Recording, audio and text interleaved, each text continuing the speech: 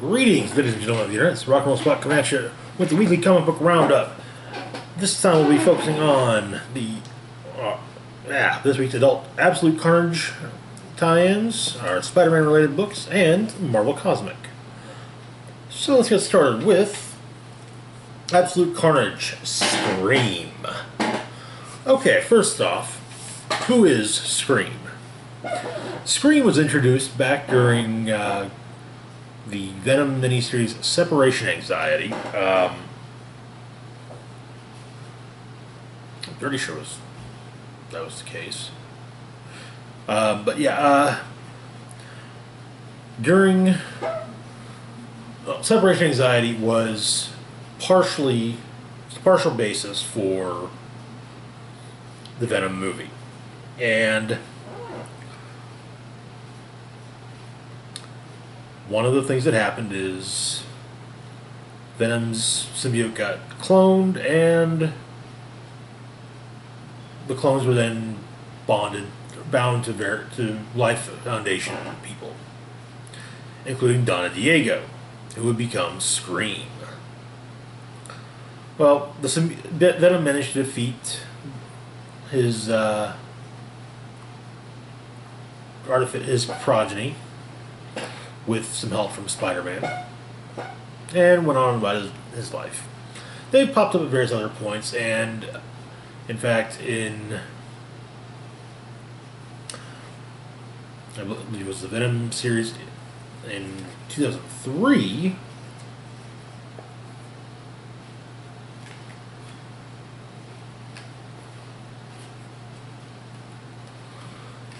the Scream symbiote was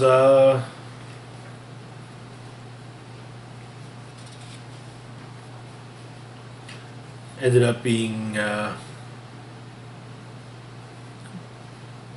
bound to a woman named Patricia Robertson, but she's no longer that.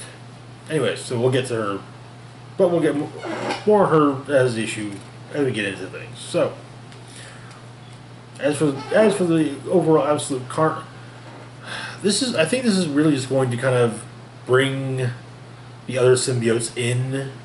So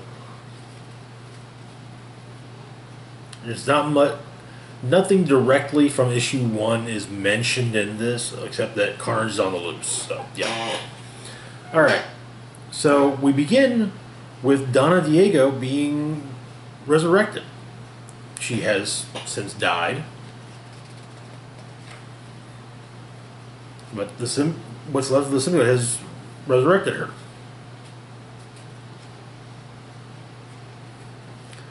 And so she heads towards New York. A family is running from what appears one of the symbiote thugs made presumably by Carnage in the end of Absolute Carnage #1, but it's pulled back by Scream. Not because Scream's trying to be good. No. Scream wants them for herself.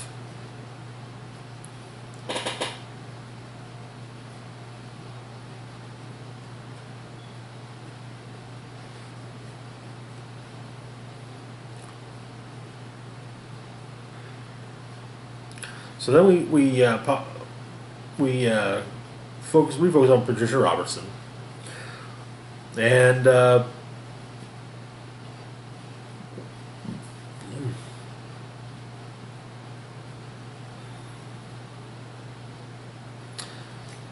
she knows that Carnage is back in New York. She's surprised how quiet things are, but of course the quiet quickly ends. We go more into her backstory, but apparently she was Venom for a brief period. She wasn't actually Scream. She was Venom. She was actually bound to a clone of Venom itself. I actually might be wrong about the Life Foundation.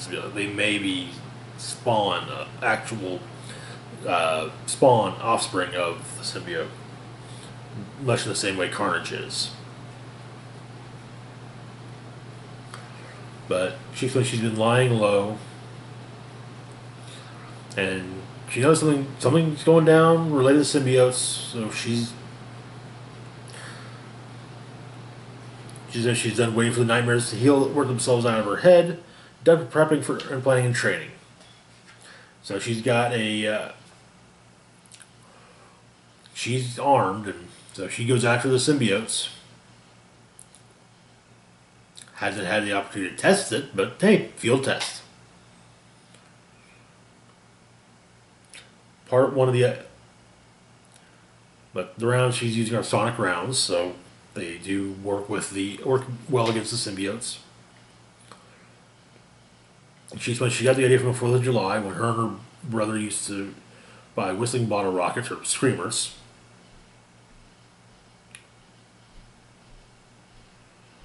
And she realizes something is very off when she shoots Scream, namely that the symbiote is bonded to a corpse.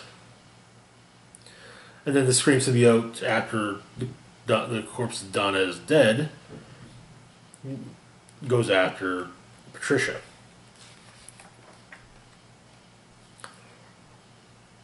And Patricia kind of revels in it. She forgot how good it feels to, have the symbiote, to be bound to a symbiote. There's a sort of power. There's a strange sense of togetherness that she doesn't have to go it alone. There's a voice in her head. And then you get a little bit of back and forth, a friend.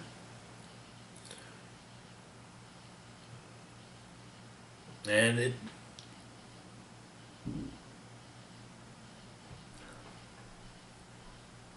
appears though there's more than just one voice. One voice claims to be Donna Diego. Another one doesn't really say, but it presumably would be a. So we get kind of the basics that okay, God is coming, null in this case, but they all. And what they want more than anything is purpose. Now they found it. And they only hear one voice, the voice of God. Surely only God could raise them from the grave. Only God could take something that was cast so carelessly aside and give it utility once more.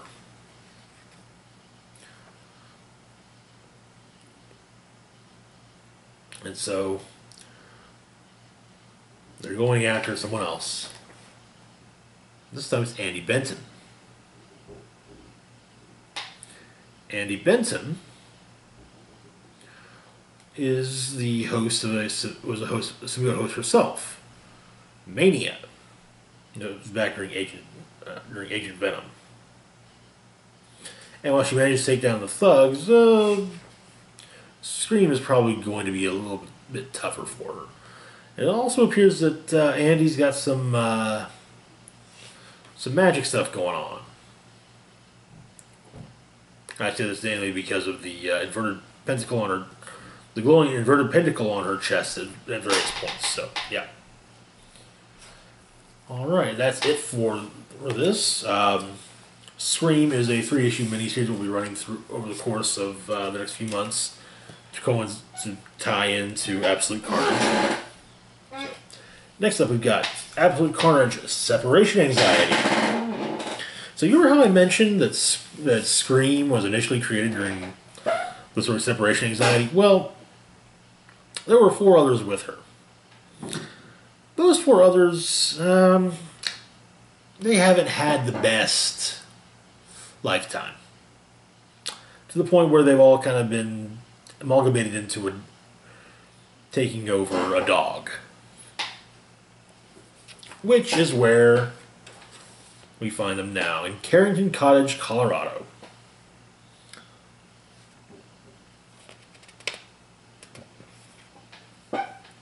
Anyway, so the dog here is the crying of a little girl.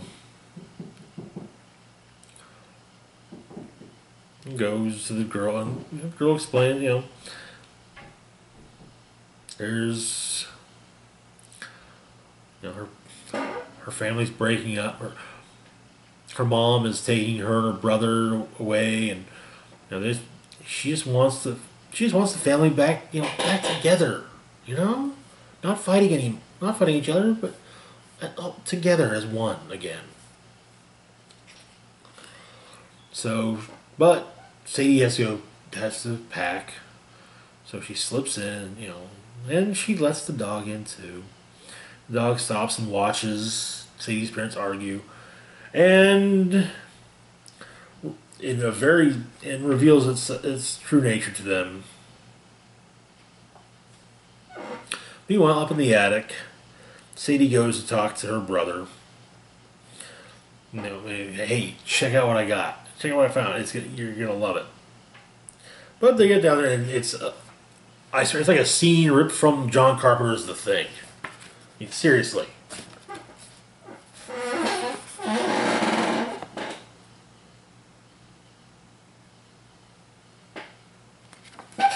So, yeah, her parents are being taken over by the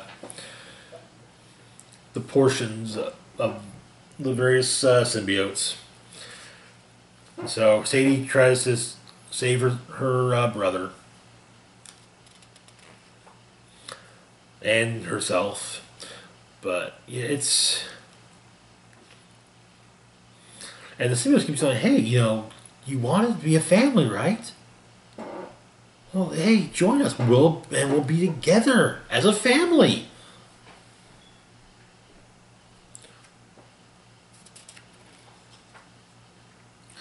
And briefly, one of the neighbors pops up and, kind of, "Hey, I heard some shouting. Is everything okay?" And apparently, one of them can spit acid and does so. And, yeah.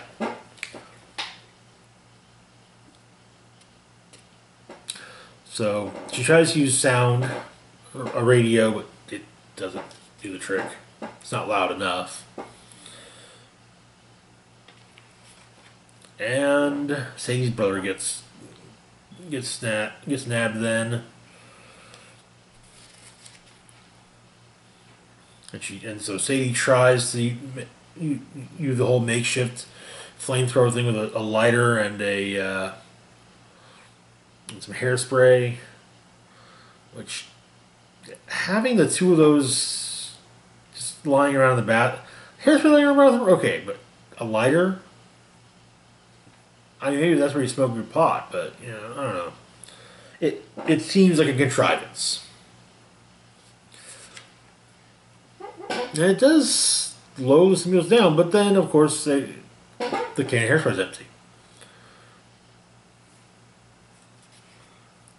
Sadie's continues to try to get away, and in the end, no. Even Sadie gets taken in by the symbiote. So later on, we see the family. The house is torn up, and the family's packing up into the station wagon.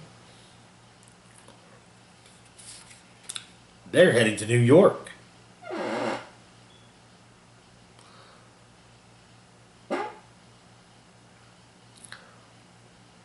And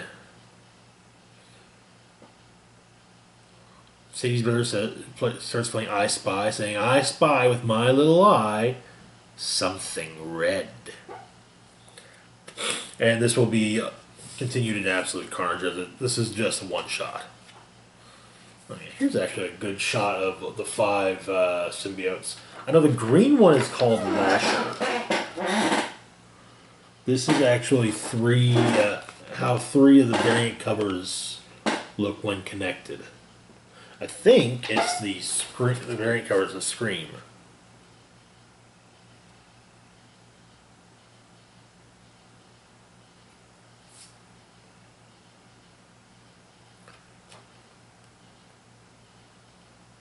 Yeah.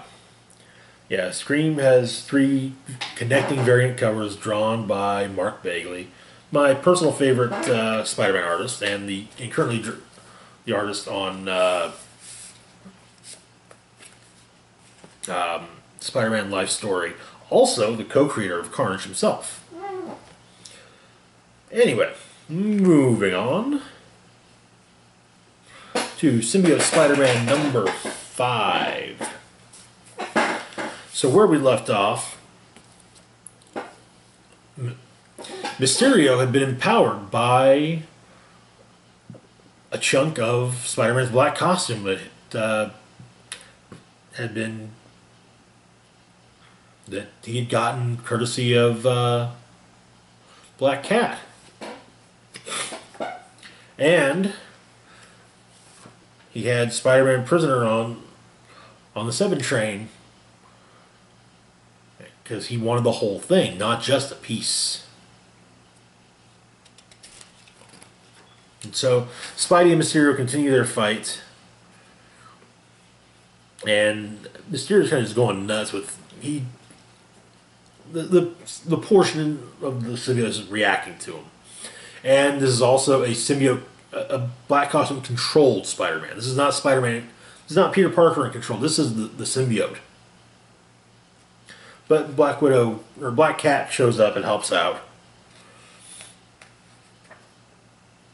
Meanwhile, Aunt May is still waiting for Peter. She's been waiting for a while now.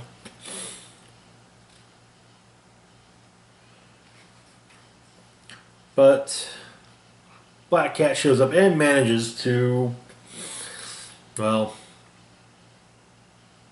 screw up the illusions that Mysterio's got going.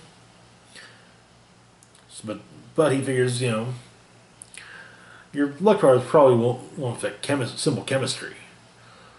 So if you combine potassium, permanganate, glycerin, and water, what do you get? Fire. Which, of course, causes this portion of the symbiote, to escape and return to Spider-Man.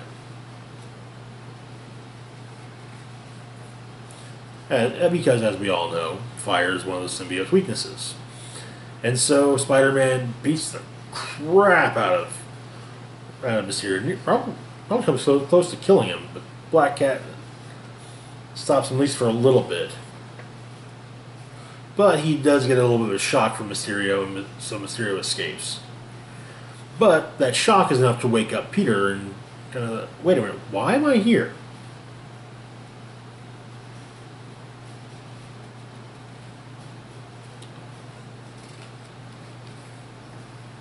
But Mysterio's still trying to, do Mysterio crap, and so he makes a hologram of a dinosaur. But the hard light aspect is malfunctioning still thanks to Black Cat. And so Spider-Man and Black Cat stop him.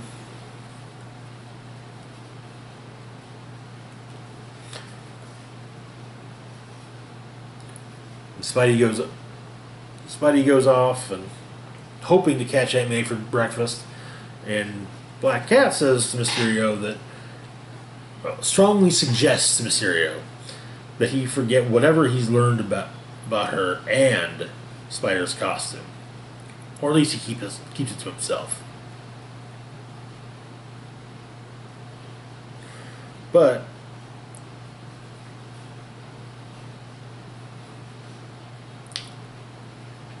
he's hoping that the costume kills Spider-Man. Anyway, Peter arrives at the Pancake Cottage and gets a note from May, which we don't see what the note says, but yeah. He calls her up and they talk a bit.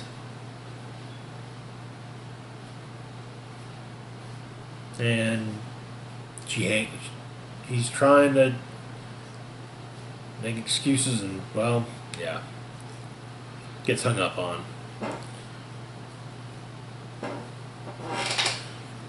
After the story ends, though the symbiote Spider-Man will return. Seriously, there's going to be a Symbiote Spider-Man one shot during that ties into Absolute Carnage. Moving on to Miles Morales, Spider-Man number 9. Where we left off with Miles Morales, he had been kidnapped, was being tested constantly, assessed, so to speak. So we start off. His parents are.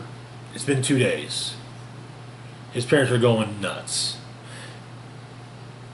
And they can't. His dad said, we can't go to the cops. If we do that, then the whole. Because whatever this is, it's got to do with him being Spider-Man. If we go to the cops, the cat's out of the bag. Everyone knows Miles is Spider-Man. So, but his dad's working some shield angles. It's slow going because he kind of really burned his bridges, but yeah. But his uncle shows up because he knows that Miles is missing, and he wants to help.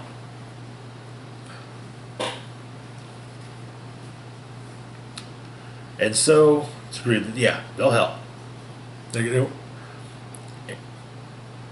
two of them are Miles' dad and Prowler are going to work together. So first they go to Red Hook, see it, and see a tech girl named Ceres, who made a suit for Aaron. And he explains that, I've gone straight. But for this, I owe you my services. Any job you want, all expenses included, no questions asked.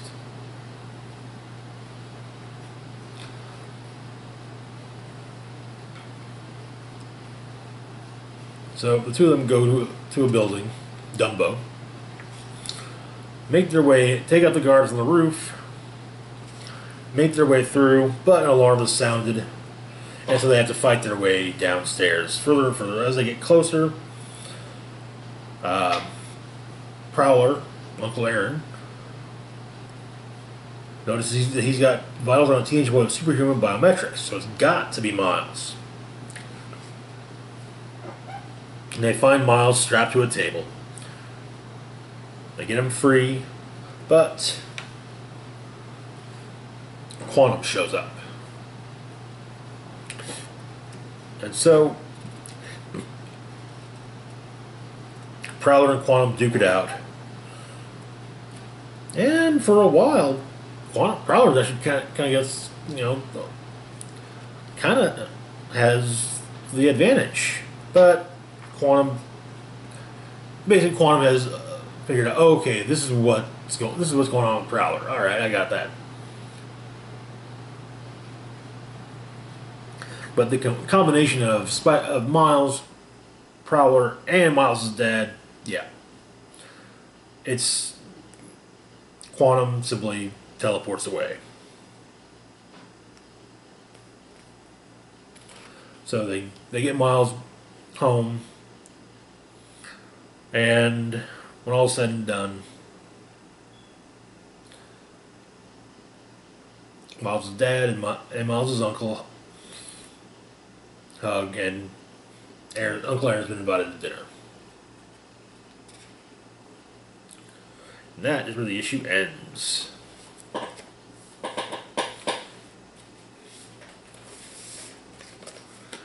And finally, last book of the week is Silver Surfer Black, number 3. So where we left off in Silver Surfer Black, having gone through a black hole, Silver Surfer ended up in the past on the planet of the symbiotes, where he faced off with Null, and managed to escape with the help of Ego, the living planet.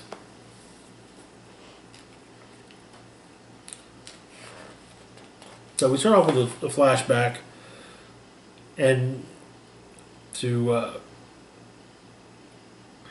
Silver Surfer remembering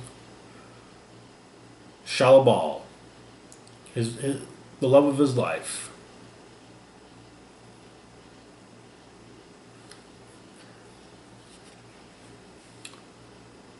But what he's remembering is, of course, the day that Galactus came to Zenla. Well, it turns out, however, to be a nightmare, and it's not Galactus who arrives on the planet, but rather a giant blackened Silver Surfer.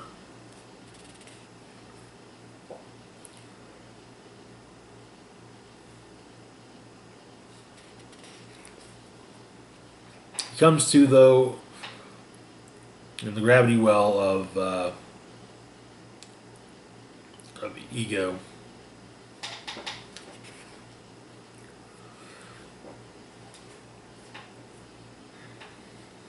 And they discuss what's been going on with him.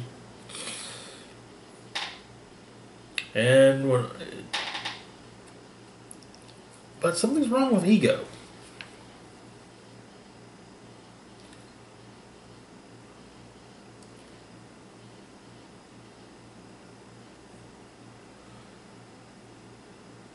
Apparently something crashed into Ego. Meteorite of some kind. It's embedded deep in his core. It's growing. It's killing him. And so Surfer says, "Hey, I'll fix this for you." And so he makes his way through, and makes his way through the various points of, or the various levels of Ego. And then he discovers what it actually is, though.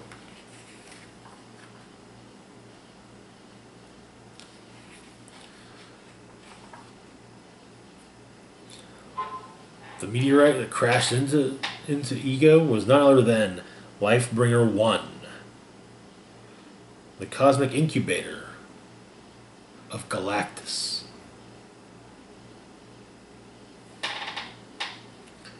And that is where the issue comes to its end. And that is it for this week's roundup. As always, feel free to like, share, and subscribe. Links to my Facebook, Twitter, Patreon, and PayPal are in the description box down below. Hit the bell icon to be notified when I put up new content. This is Rock and Roll Spock signing off, saying, live long and rock hard.